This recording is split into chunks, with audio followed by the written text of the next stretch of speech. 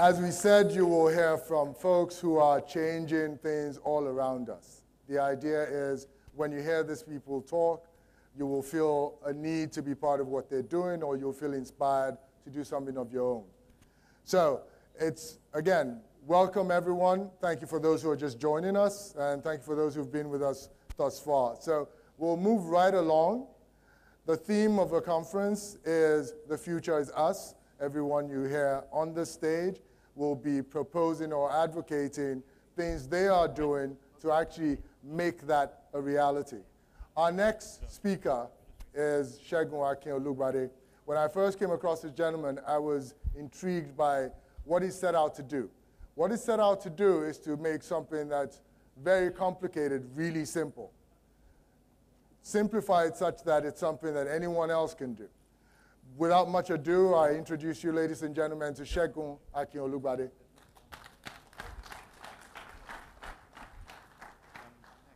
morning, everybody.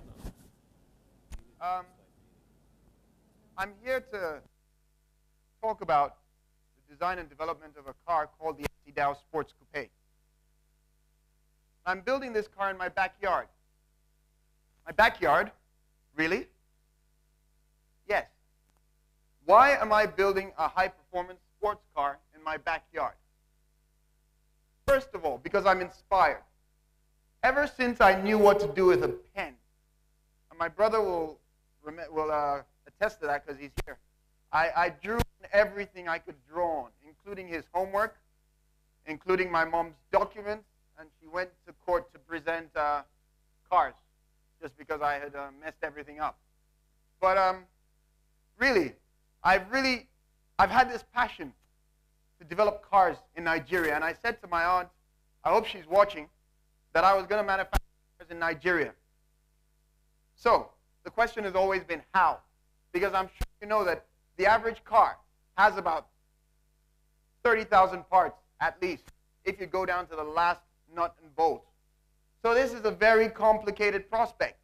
So what kind of car can we actually build in a country like Nigeria? And this was a question that burned my heart for quite some time. In 2008, a very, very sad occurrence. A friend of ours lost his life. This young man, Dauda, was an epic sportsman. Some of his records still hold at our alma mater at SE College. And it really, really dawned on me that I had to go and do a car for him. So I with his brother, and I said, what sort of car can we do for Dauda? And he said, it has to be a sports car, because Dauda was a sportsman. So I designed this car. When I was done, I thought, hang on, fiberglass body, a tubular steel chassis. Now a chassis, just think about your skeleton. That's what a chassis is to a car. That's what everything hangs on. And engines and gearboxes that we can bring in from other manufacturers. And I thought, hang on, we can build this car in a garage. And if we can build this car in a garage, we can build this car in Nigeria. So I decided to get to work. And the next question, why am I building a high-performance sports car in my garage? Because I can. And I'll tell you just how. So we said that we're going to use fiberglass body, and we're going to use a very simple chassis structure. So either get a donor chassis from an existing car or build one ourselves. We're using a donor chassis for the that we're building now, and we'll use a chassis that's developed for us for the final car, the production car rather. So we will also use off-the-shelf components, engines, gearboxes, electronic systems. Before you start saying that, hang on, you're going to build us a car that's already manufactured. There is no manufacturer in the world that makes its own gearboxes. And many of them are sharing engines. Many of them are sharing, well, actually, I'll tell you what, there's one manufacturer that makes all the electronic control units that control the engine. So we actually, in the automotive, we're used to sharing components. So SE Automotive will do that as well. So we'll then set down to sculpt a body in an interior in Paris. And this is where it really starts to get interesting, because we can now bring our own cultural question what will a car that we design look like? So SE Automotive went to a business incubator, and we put together a prototype, a quarter-scale design.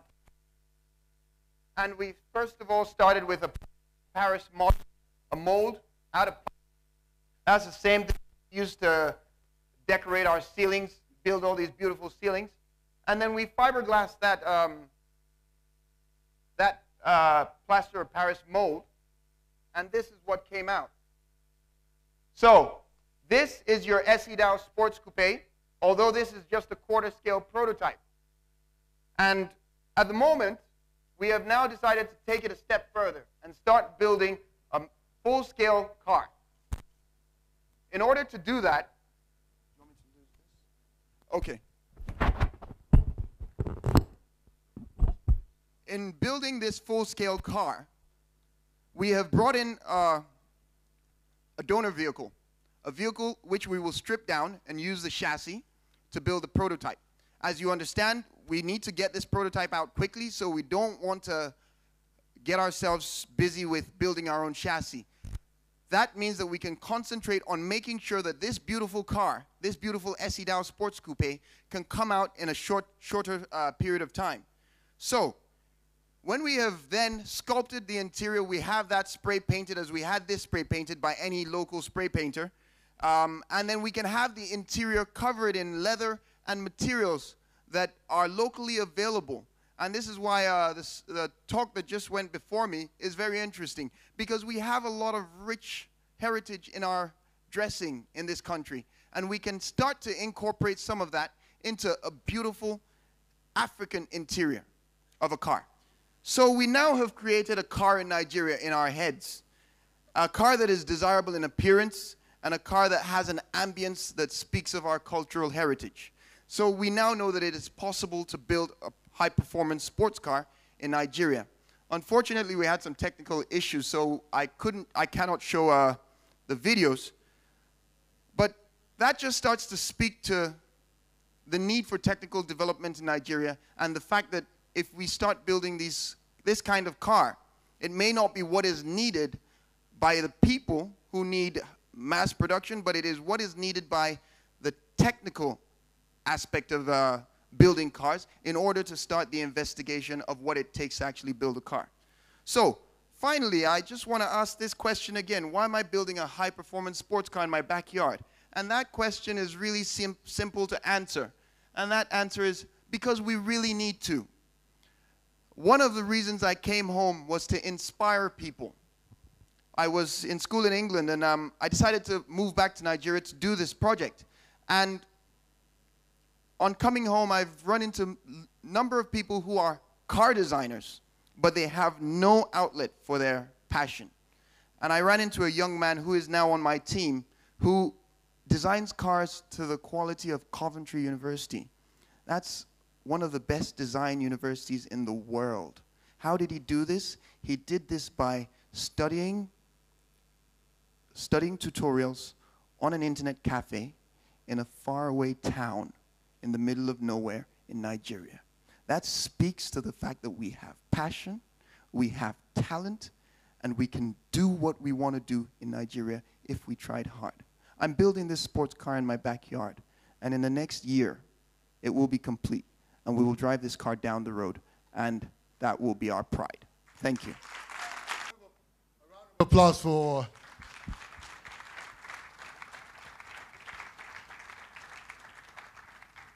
Now, I'm sure like most of you, you were frustrated by the drops in sound. So I'm going to take time out to ask him a couple of questions to fill the gaps that you might have missed. So, again, now from what I could gather from your talk, this is more about anyone who's willing to can take something, the passion they've always had, work on it, make it simple enough so that in whatever environment they're in, they could actually do something about it. Is that correct? That is correct. You see, when I started doing this work, one of the first things I realized I need was automotive styling clay. That's not available in Nigeria. So I made a few calls, and I spoke to one of my lecturers that said, look, plaster of Paris is still a very great modeling material. And in Italy, and Italy makes the most beautiful cars, you agree? Italy still uses plaster of Paris to sculpt their cars. And I looked around at my local building store, and there was a load of plaster of Paris in there, and I was like, can I have it all? So that just speaks to the fact that you need to start using what you have around you. I think there's a word for that. They call it improvisation, no?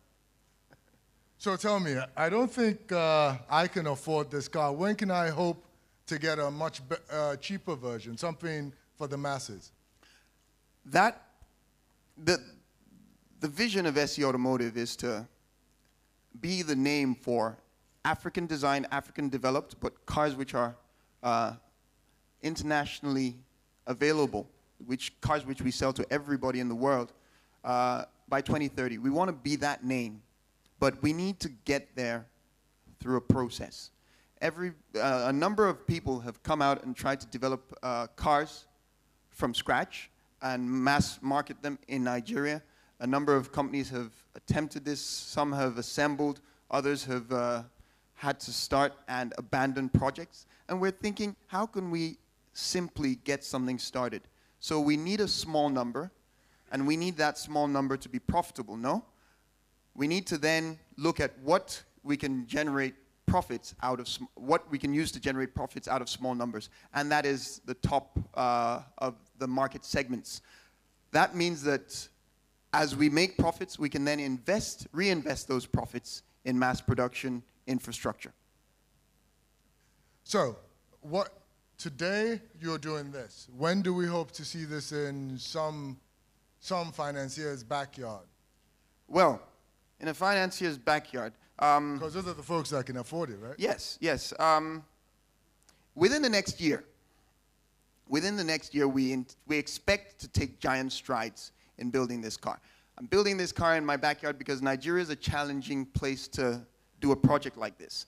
So we are looking at a situation whereby from showcasing the vehicle in avenues like this, we can get exposure and people can start to see what we're doing and actually not just see that they need to support this, but they can also start to see that we can build things in Nigeria. And then it doesn't become so crazy when you get up and say you want to build a car. So I'm actually looking forward to hearing about the guy who wants to build a plane, because we can actually do these things here. And it's not that strange to say we want to develop technically in Nigeria. Thank you very much. Again, a round of applause for Mr. Segun. Thank you.